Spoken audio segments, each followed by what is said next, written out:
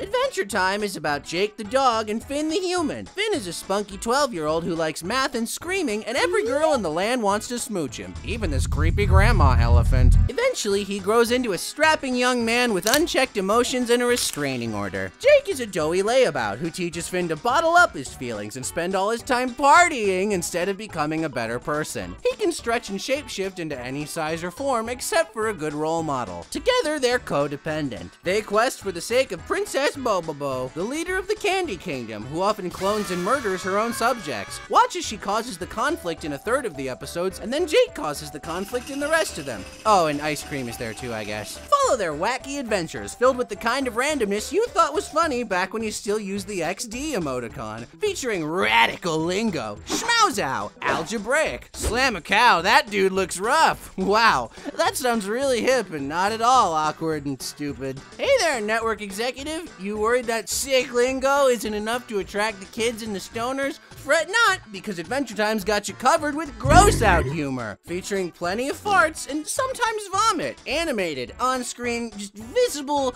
coming out of a mouth vomit. Not funny, never funny, always gross, stop it. Watch as the show goes from a series of episodes with no conclusions to a series of character arcs with no conclusions. Hey, how do we write endings? Just eat some glue and write down whatever you see. I don't see anything. That's fine. At the end of every season, we get to hear about the Snitch, a scary bad guy who spends 5 seasons frozen in syrup.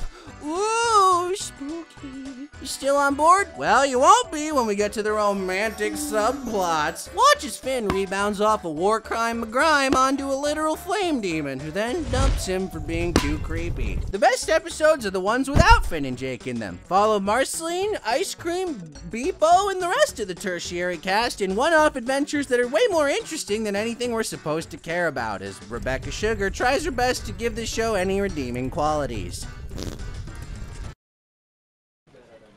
So, how should we resolve Finn losing his arm? You know, I've been thinking, maybe we shouldn't resolve it. It's not an arc, it's part of him now. It's something he has to deal with. Something that Finn's lost and he's never getting back. It's something that'll always remind him of his father who left him and took that part of him away. Finn can't change that.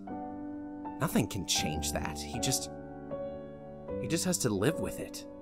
He has to grow and move on. Maybe we all do. Wait, I've got it. He meets a bee who wants to bang his arm, and then he honeyjaculates a new one. That's it! Thank you! Mathy, mathy, math!